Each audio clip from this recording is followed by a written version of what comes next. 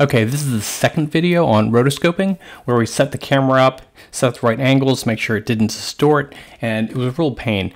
Let's take the rotoscoping to a new level where we just don't have a single vantage point, but we have any dynamic pose, any angle we want.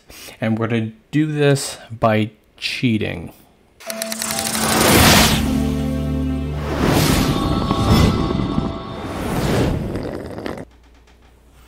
Okay, we know you can already draw, but you want help getting the animation references so it looks nice and fluid. But you don't want to go through the problems that we had last time where I had the camera set up, because you can't set the camera up for everything. Like say you have the dude here, instead of just using the camera to walk by, say you wanted a dynamic scene where the guy's actually picking something up and reaching forward like that. We're not Marvel Studios, but there is a way to get that kind of dynamic, any pose, any walk cycle, anything from any angle for free.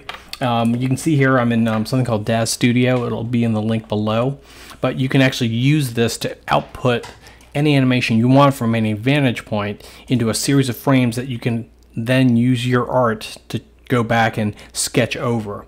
So here I am. This isn't a tutorial on Daz Studio, but I'm just going to go through it real quick so you can see how I go to get my animations for my game. So I'm just going to add any dude in here. Of course, he's naked, so we better fix that. Find him a shirt. So let's just go through a basic one.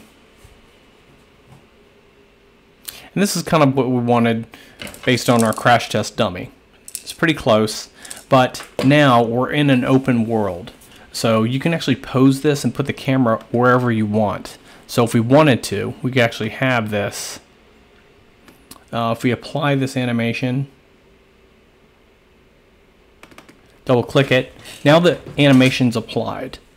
Now if we just play it, we can play it while we position our camera. So we do want this ending here. You can move it back to the side. It's just a quick example. Rotate it around, push it back, maybe push him off frame a little bit, zoom in a little bit more for dramatic effect, and say this is what we want. So we just export these as frames, cut it, and we go back and rotoscope. But just for going back to our example, we want something that's going to match what the purpose of our game is. So, okay, now we get our guy and we have a single pose selected, where it's a pretty useful pose. It's going to be the guy walks along and actually turns and goes either right or left. It's something, you know, it would be very, very difficult.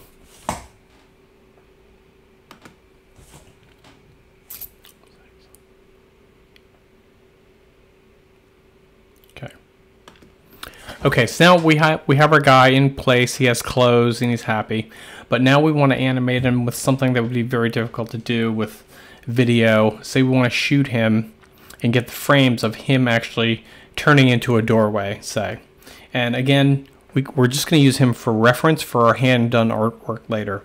So here's a good animation where he actually kind of pauses and he turns into the doorway. And we're going to use that, just part of it. So we're going to apply that animation to our person and see what it looks like. Just the bare minimum number of frames. And there he starts to turns. So right about there. And that is at frame 49. So here on the start range, we're going to type in 49. And then we're going to continue on until he's pretty much in the doorway. Stop there.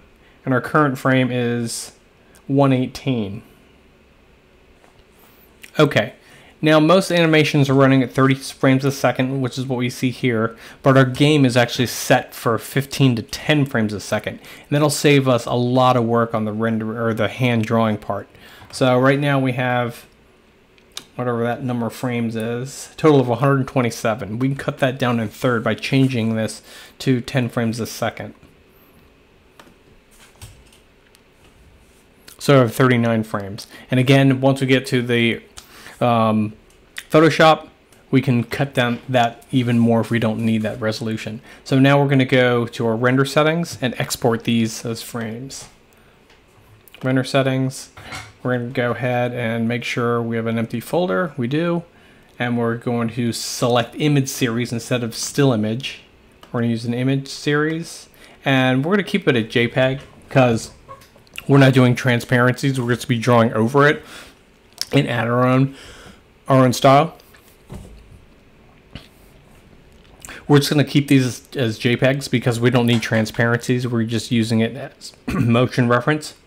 We've got our folder selected, and we are going to start it from 16 to 39. It's even less work than we had thought so. So we are going to just go ahead and do render. And it's going to render out those handful of frames, those 20 frames. And again, this isn't a tutorial in drawing. This just shows you, gives you one other tool to be able to use to create your animation references to go back and do your artwork on top of it. Similar to what I did with the video camera. Okay, hope this helps. Again, the software is free and you can pretty much do whatever you can imagine. And this literally can take 10 minutes. Okay, thanks. Bye.